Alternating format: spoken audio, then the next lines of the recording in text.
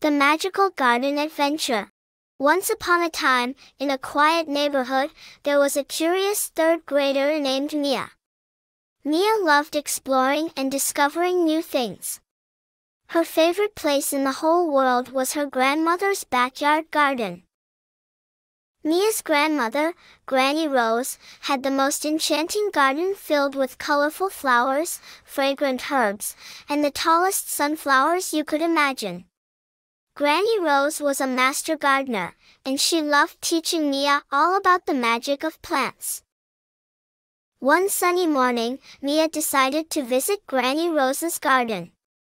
She found Granny Rose kneeling by a bed of beautiful roses, tending to them with care. "Hi, Granny Rose." Mia greeted her with a big smile. Granny Rose looked up, her eyes twinkling with a mischievous glint. "Mia, I have something special to show you today. Would you like to go on a magical adventure?" Mia's eyes widened with excitement. "A magical adventure?" "Yes, please." Granny Rose reached into her gardening apron and pulled out a tiny, golden key. She led Mia to a hidden door covered in ivy at the back of the garden. The door was so small that Mia had never noticed it before.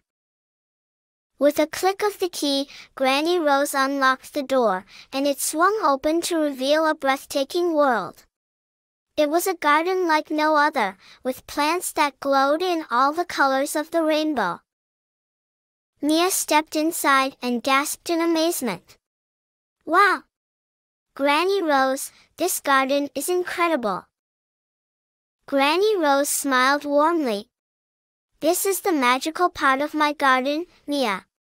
Here, the plants come to life, and they have stories to tell." Mia and Granny Rose spent the day in the magical garden, talking to talking flowers, dancing with the wind, and even having a tea party with a friendly gnome. Mia learned about the importance of taking care of nature and how every living thing had a purpose. As the sun began to set, Mia knew it was time to go home. She said goodbye to her new friends and thanked Granny Rose for the incredible adventure. Back in the regular garden, Mia felt a sense of wonder and appreciation for nature like never before. She realized that even without magic, Granny Rose's garden was a treasure filled with beauty and life. From that day on, Mia visited Granny Rose's garden regularly, not just for the magic but to care for and learn from the plants that were there. And as she grew older, she became a master gardener herself, passing down the love and knowledge of plants to future generations. The end. Mia's magical garden adventure had taught her that there was magic in the everyday world, waiting to be discovered by